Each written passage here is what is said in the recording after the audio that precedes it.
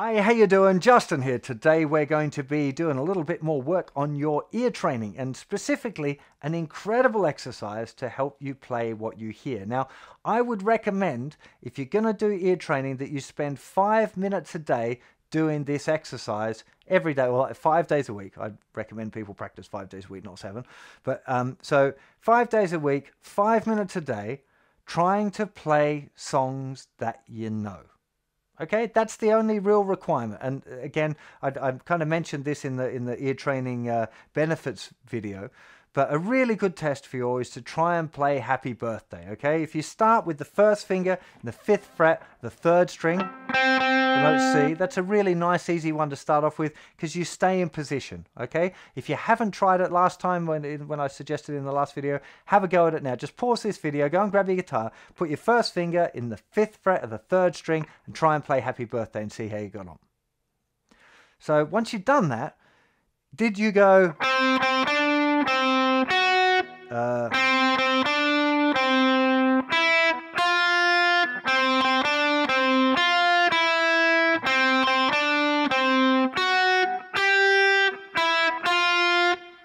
or something like that? That's what happens for most people, is you kind of get some of it right, particularly that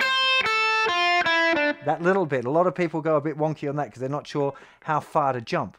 A lot of people try and do it on one string, so they'll go, yeah, I'm doing it.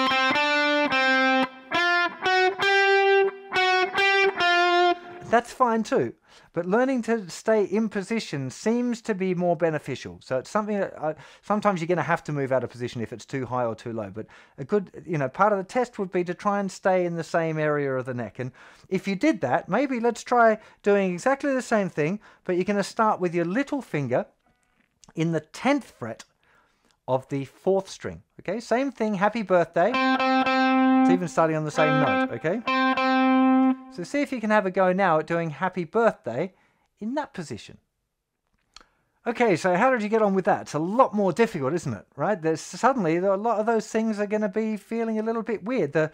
Where you've always felt like going it's kind of obvious under the fingers to go do, but here and then here, this one as well, because you jump strings, it's a lot easier to kind of go, oops.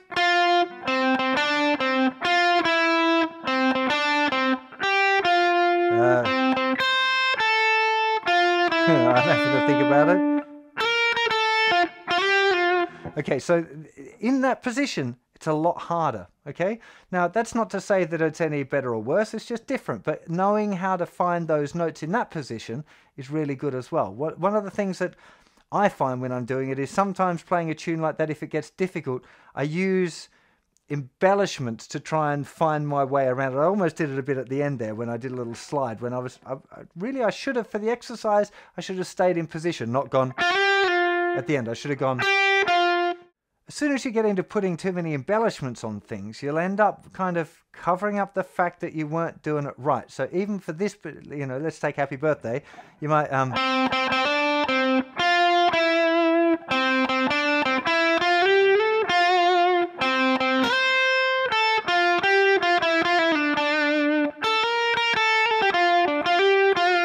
okay, so there's you're trying to use these little things, but if you might go little slide in because you hit the wrong note into the right note.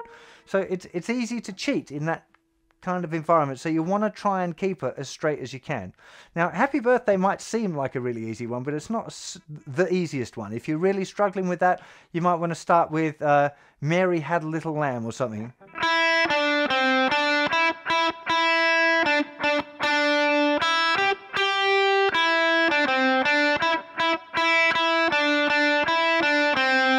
And then try it in a few different parts of the fingerboard with a different finger.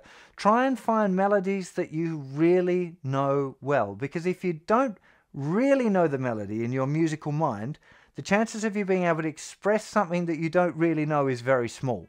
Okay, I find it a lot when I'm trying to do harder melodies or solos, like if I'm trying to do a melody of a jazz standard is something that I try to do this kind of thing on quite a bit. And as soon as I'm working on it, if I don't really know the melody properly, I find that I start guessing through it, and it's not as productive. It's not right to be able to do that.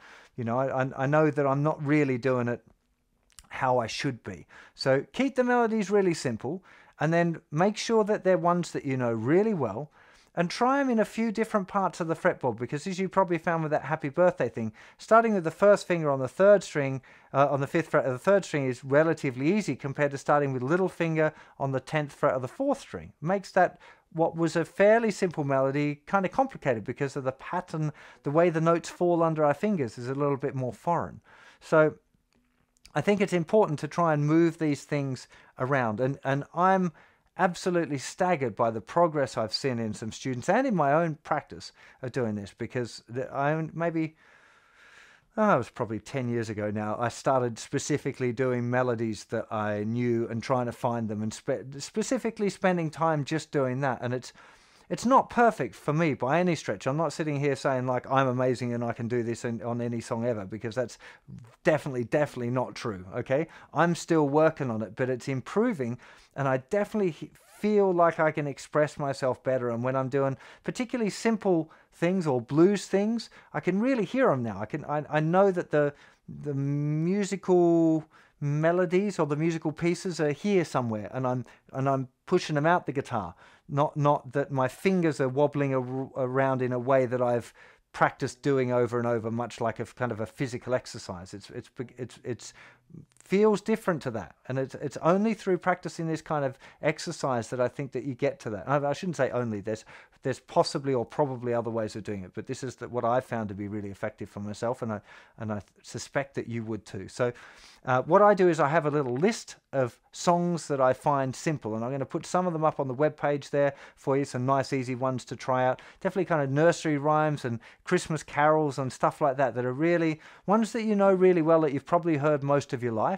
If you're more advanced, you can try jazz standards is a nice one. Another one I like to do is to try and do solos that I know really well. So any sort of easy, again, I'm not going to try and do a really fast solo where there's like, you know, difficult phrases, things that are physically hard to play, because I can't hear fast enough to be able to find those a fast lick in a new place straight away. Just maybe there are some guys that can do that, but I certainly can't at a high speed. I've got a feeling that the really fast guys learn to hear like a group of notes, so that when they're expressing a thing, it's a kind of a group of notes that they can hear, and they know how to execute that group of notes in one thing. But they probably wouldn't be able to like change one note in the middle of it, because it's become like a word kind of thing. Anyway, I'm getting off track a bit. What you should be doing, simple melodies, as much time as you can on the fingerboard in different parts with the same melody. But I just think 5 minutes a day is a good amount. If you happen to be really enjoying it and you want to do more, there's definitely no harm going to come of it, okay? But 5 minutes a day is a good amount to kind of force yourself onto. Use a countdown timer if you're not sure about why countdown timers are important. Check out the effective practice series on my website, because it makes a huge difference. Just, use the countdown timer on your phone and just set it to 5 minutes and hit go, and then just work on those melodies for 5 minutes and then stop. So it's a very, very effective practice tool.